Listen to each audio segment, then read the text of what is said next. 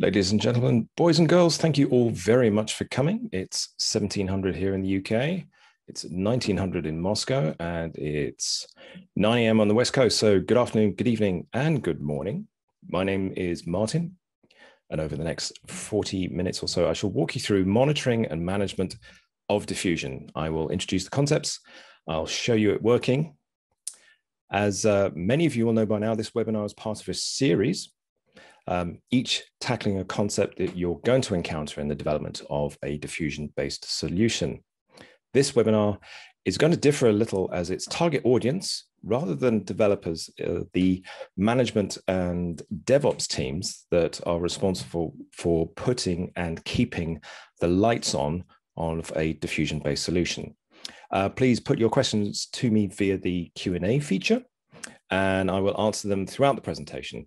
If I don't know an answer, I'll have a good think about it, and I will get back to you with one. So let's set the agenda. Firstly, not to be overlooked, we're going to look at the diffusion logging mechanism. And then next, we're going to examine the face of the product, the diffusion console. Then moving on to JMX, which is as old as the hills. And more recently, we'll look at Prometheus. Along the way, we're going to see the more diffusion-specific features, the session metrics and the topic metrics. Finally, as a bonus, we shall detail briefly into the more advanced features of mission control, specifically the Java flight recordings. Firstly, to logs. Everybody's got them, and it's important to do them right. The diffusion server logging mechanism uses the simple logging facade for Java, or SLF4J. So it's performant for us, and importantly, it is pluggable for you. Out of the box, diffusion includes log4j2, so you can use other SLF4J implementers like logback or chronicle. While push can't support those for production use, your mileage may vary. Logging configuration is held in etc logs.xml and mostly in etc log4j2.xml. The former includes configuration for a legacy deprecated logging mechanism and includes comments saying so, whereas the latter is where all the good stuff is. Log4j2 is a product in its own right, and it could be the subject of a complete webinar, but here are the basics of the configuration as it comes with diffusion. Starting with the loggers, there are two of them, console and file. Both do as the name suggests. Console writes to the standard output of the server parent process, usually a shell of some sort, whereas file writes to files. Looking further into the configuration of each, in the appenders configuration, see how the console appender takes only a pattern layout, and we'll see what this means a little bit later on. Next down, the rolling random access file, the file appender, that takes a lot more configuration, mostly relating to buffer flushing, file names, rotation policies, and rotation naming patterns. In this case, the log file is rotated when the process is started, when the day has passed, or when it has exceeded 250 megs. Finally, we can see that it will allow no more than 200 log files, 20 log files. The properties section is a key value store, but the pattern property is interesting as that is used by both the out-of-the-box appenders to govern the format of each log entry. Here's an example of one of those lines and how the format string relates to it, starting with %date. This is an ISO format date and time string. It's in 24-hour clocks with milliseconds. Next is the log level entry, log entry level. In order of urgency, this can be trace, debug, info, warn, error, and fatal. Out of the box, diffusion logs nothing less than info level. So debug and trace are not logged by default, but we'll see shortly how you can change that. %thread is the name of the Java thread. In this case, it's the main thread. The marker is next. These are small, but ever so useful. Each discrete diffusion log message of level info and higher, so not debug or trace, has a unique marker, which makes them easy to search for both in the file and also on Google. And it also opens them to statistical analysis. Percent message is next, which here is recording the maximum message size. And finally, the logger, which is broadly, but not exactly the same as the Java class that logged it. Some of you may have noticed that the out-of-the-box pattern includes the principal and the session ID for the log entry. And this is an example of a log entry where the principal Bob and the session ID for Bob are present and therefore logged. You can see that it's logging a session state change from connected to awaiting reconnection. So this session temporarily lost its connection. We can see that it's also a debug level message, and therefore it lacks a marker. By default, the logging level is info, so this entry would never be seen. Now, change the logging level to debug, and the log grows far larger, so we risk losing the signal in the noise. So if we only want this log entry just for user Bob, so Bob is experiencing more than an expected number of disconnections, we can add this to the configuration. This will elevate the client impl class to debug for log messages that match this regex and where the principal is Bob. This will have a performance cost, so use it judiciously, but do not discount the value of the results of this either. If we need to elevate all logging for a single user, we can use this, which is included in the comments of the out-of-the-box configuration. This elevates all logging for user Bob to debug, leaving it to info for everybody else. A simplified view of the server log is also available in the console, where we can press the play button to follow the log entries as they happen. And the metrics tab shows you a histogram of the log entries classified by their marker, and we'll see the same data available throughout other media. So moving on to the console, we all know about the console, which we can usefully think of as a graphical shell about the most frequently used diffusion features. We can use it to browse, measure, create, delete, and edit topics using the Topics tab. We can browse, measure, and close sessions using the Sessions tab. But we can also create, edit, and delete authentication roles and principals using the Authentication and Security tabs. If there's one feature that stands out as being not present here, is the messaging feature. But the real management powers come when using the topic, session, and log metrics. Starting with the topic metrics, we can identify fractions of the topic tree using a topic selector. And in this case, we select the foreign exchange topic branch. Notice that we can optionally expose the results to Prometheus as well. And once it's defined, we see real-time stats about the FX branch, so we can see where the data is spent and consumed by subscribers, creating value. And as much as possible, you want to ensure those numbers match up. You want to know that you're spending your data where subscribers care about it, creating the most value. The session metrics are calculated via server-side analysis on the set of sessions, which, as we know, can be very large. As we can see here, we have 100 or so sessions, either anonymous or belonging to principals Ted or Jack, who both hold the trader role. To discover how many trader sessions I have and how much data I'm spending on them, I create a session metric collector that filters roles that have the trader role.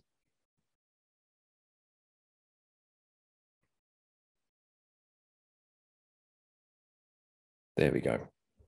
When we click on the metrics tab, we can see the live results, that about 2/3 of the audience are traders, and that since the metric collector was defined, we've pushed 3 going on 4,000 messages to them. If you keep your eyes on the output bytes column, we can see that these results are live.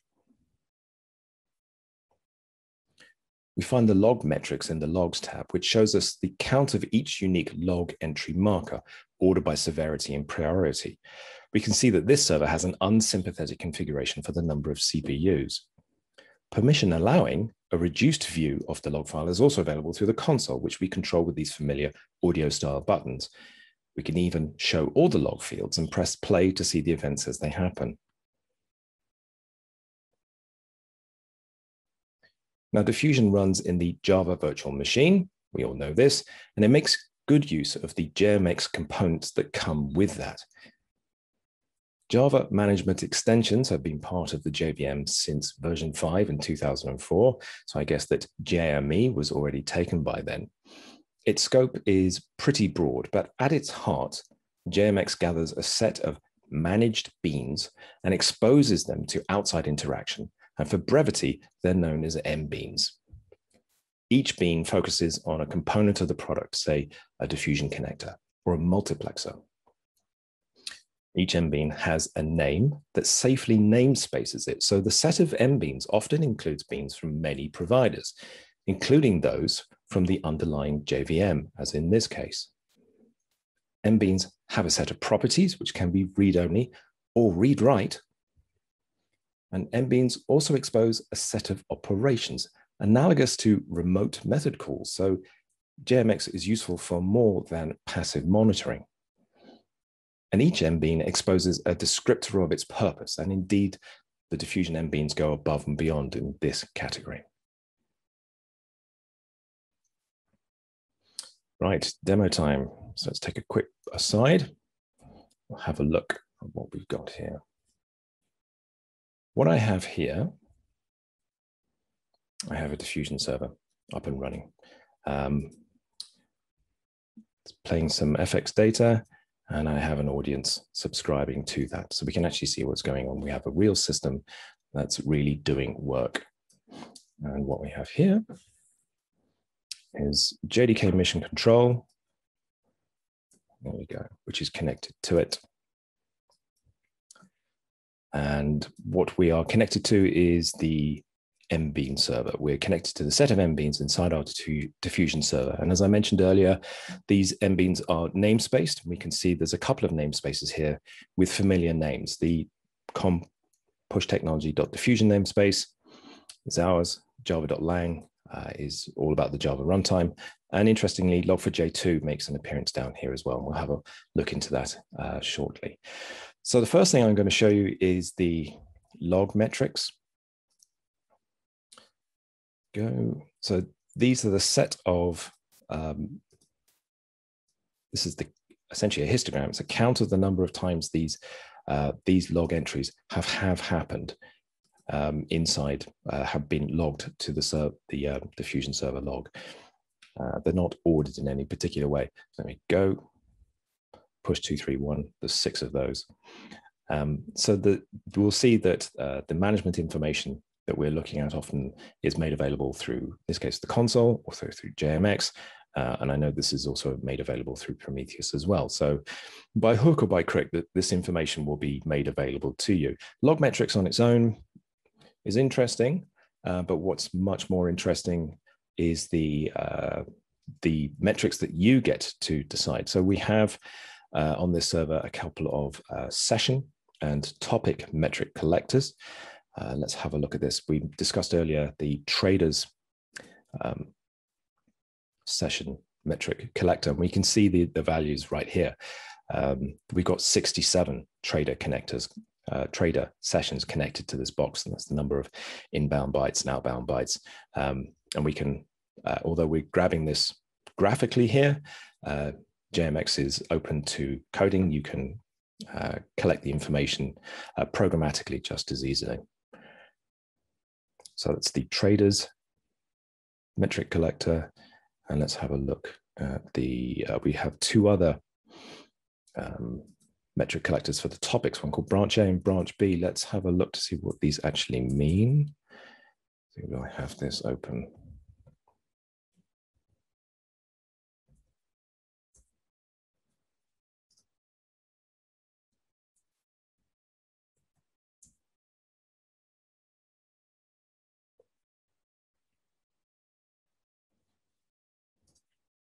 So we have some fairly big old data in here, but we don't know how big branch A and branch B are. They're larger than can be easily imagined. The FX branch, we're familiar with this. We don't need to dig into, but branch B is so large, it's actually been paginated. So imagining how much data that's going to consume is a problem. So we put in some metric collectors. We have a metric collector here for branch A that uses the familiar topic selector syntax. So this gathers metrics for every topic underneath branch A. We could use more sophisticated, more complex topic selectors here, but in this case, it's just a split path topic selector identifying branch A and everything underneath it. It's also been exported to Prometheus, as we can see here. And the information is available here. We can see the stats and they're live. Interestingly, we can see that branch B and branch A have 0 subscribers. So it has questionable value. Let's be brave and let's create a new one for FX. Completely unscripted, what could go wrong?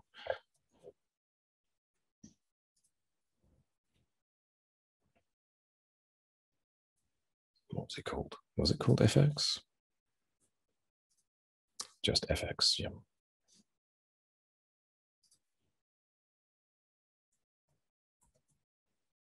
going to export that to Prometheus.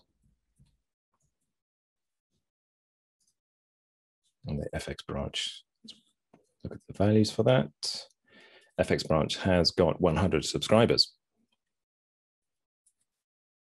And those stats will update as the data is pushed into them. So we can start to understand the size of and shape of the topic tree. And we can see the same information. There we go. FX branch has just popped up there. And we can see the data rolling out through JMX just as well.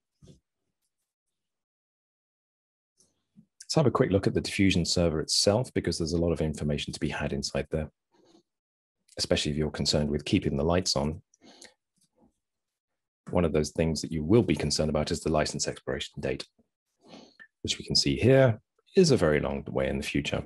We can also see the license properties as well. See how long the server's been up and running, which is important. All the usual sort of stuff. More interestingly, we can drill into the operating system, find out how much physical memory we have, how many processors we have, how much real RAM we have to work with. And in fact, this is an interesting thing to be wary of. So available processors in this case is 12. I have 12 hardware cores to work with on a laptop. Amazing. And if I compare that number with the number of multiplexers that I have, a multiplexer in Diffusion, we can draw parallels between a multiplexer and the cylinder in an engine block. And it is the job of a multiplexer to deliver data to a slice of the total audience for that server. And the health of a multiplexer is reflects on the health of the server overall. So it's important that we get the right number of multiplexers. Let's see how many we have. That will be in the multiplexer manager. I have 6. So out of the box, Diffusion will play it safe and give you user only half the number of hardware threads as multiplexers. In a typical production deployment, you would be more aggressive. You'd use somewhere closer to 10 or maybe even 11. You don't want to use all of them because each multiplexer runs hot on the CPU that it's given. So you want to leave some headroom for the other threads to get their work done. But as much as possible, you want to eliminate the possibility that the Diffusion multiplexer threads will suffer thread contention. In this case, it's not going to. In fact, there's a lot more headroom we could actually make use of. Okay, so everything we've done so far is passive. Let's press a few buttons, flip a few levers, and see what happens. So if we go back to our Diffusion server, we can see that everything it's logging is at info level. But if I want to change that, I can find myself the logging component, make myself a bit of space. down here, this anonymous mbean, there's an attribute called info. We're going to change that to trace, all caps, and the result will be immediate.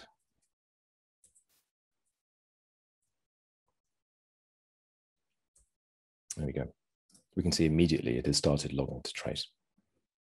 So we can now get much more visibility into the functioning of the machine at the cost of much more output. Let's undo that.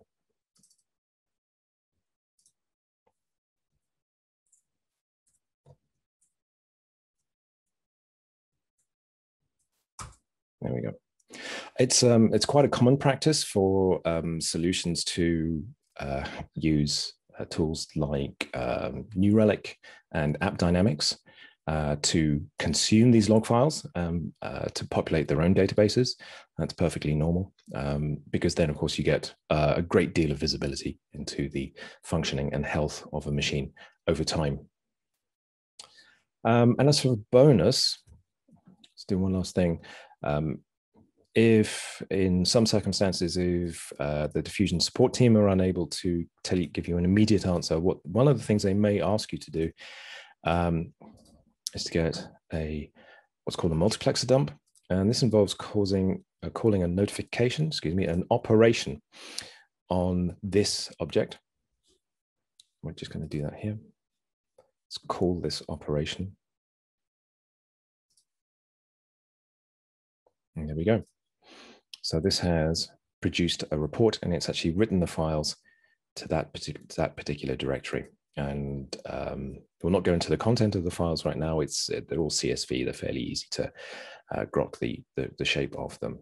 But we can see here that this is more than just consuming. We can actually manage the server. We can interact with it and tell it to do things that it wouldn't do for you through the Diffusion SDK. This is very much a management interface.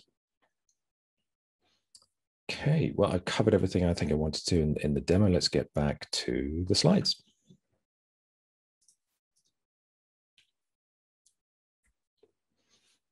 So there are a few options when connecting to the JMX service of a Java-based product like Diffusion. We've already seen the local connector, where so long as your JMX client is running as the same user as your Diffusion server, you can see and connect to it without further need to authenticate. But for connecting remotely, Diffusion includes a connector server that authenticates connections against the Diffusion authentication and authorization system, and it controls access to the mbeans according to the permission of that principal. A principal needs the view server permission to read mbean properties and the control server permission to change a read-write permission. Intuitively, the control server permission lets you call any operation, though holding only view server, you can only call operations that have an impact of info. So you can only call operations where the results are nil. To enable the Diffusion connector server, we open the etc management.xml file, and we find the root management element, and we set the attribute enabled to true. We set the host to 0000, which will bind the connector server to all network interfaces on that machine, or indeed you could just nominate a specific one. The registry and connection ports are 1099 and 1100 only by convention. And then I've removed the key store element. Once this is done, you can connect to a remote Diffusion server with your JMX client. Here we're using mission control again, and that will get you connected to the remote server like this. And from there on, it's as though you're interacting with a process on your own machine. So JMX is demonstrably very potent, but it is also arguably very over-engineered. As they did with JMS, JDBC, and JPA, Sun specified an API rather than a solid implementation, which in this circumstance left the reference implementation as the default implementation. There are other issues with JMX, many of them. However, the one I'm focused on here is the wire protocol we use, as it needs 2 TCP ports instead of 1, and that makes it much harder to connect if there's a firewall in the way. On the upside, you can use it for more than just passive monitoring, and the surfacing of the facts and the operations inside mission control is intuitive, and we'll see more of this later on.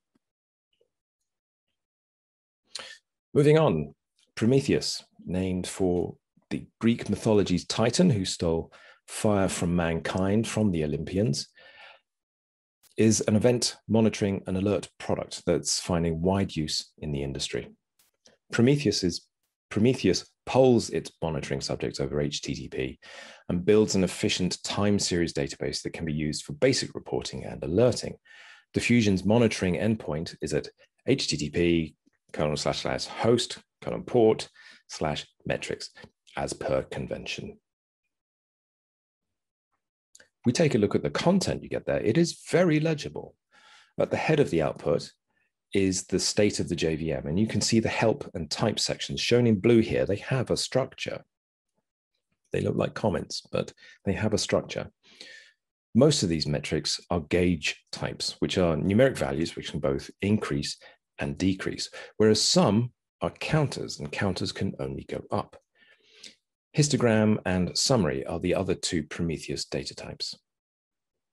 A little lower down, we can see the diffusion specific information. Here we find the diffusion log metrics replicated, the same ones we've seen in JMX and also in the console. We can see both of these via JMX and in the console, but as well as metrics relating to Diffusion server itself, Diffusion also replicates any session metrics and topic metrics you have defined. So you can record stats relating to the functioning of your own solution. And the Kafka adapter also exports to Prometheus. On its own, Prometheus has fairly limited visualization abilities, but it really comes into its own when it's combined with Grafana. Grafana will connect to other time series databases like InfluxDB and OpenTSDB, and even regular databases like MySQL, Postgres, or MS SQL Server. But it's widely used, and indeed, you may already be using it. So Java flight recordings, built into the JVM and Java Mission Control, is the Java Flight Recorder, which is a profiling and diagnostic feature that has extremely low overhead and is designed to be useful in highly loaded Java processes, such as the Diffusion server is often. It's a commercial feature if you're running on the Oracle sourced version 8 JDK, but was open sourced in OpenJDK 11. So you may need a license for production use depending upon your technology stack. To enable it in Diffusion, we find and uncomment this line in the startup script where it says enable JFR. Once you have a recording, you can analyze them inside Mission Control. Here's an example of a recording taken during a performance test where it has not performed as quickly as we need.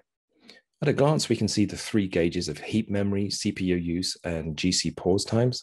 They're all acceptable. The CPU use chart plateaus at 30%, which is interesting, as ideally we'd like to see far more CPU use, indicating more work being done and more value being delivered. The memory tab shows us this sawtooth pattern of a healthy garbage collector, and that the overall use is well within limits. Moving over to the System tab, we can see that there are 24 hardware threads available in this machine, which makes us wonder if we're not using them all efficiently. So next, we'll move over to the Threads tab, where we count only 4 multiplexer threads, with all of the load being taken by one of them, multiplexer number 1. So there are 2 problems here.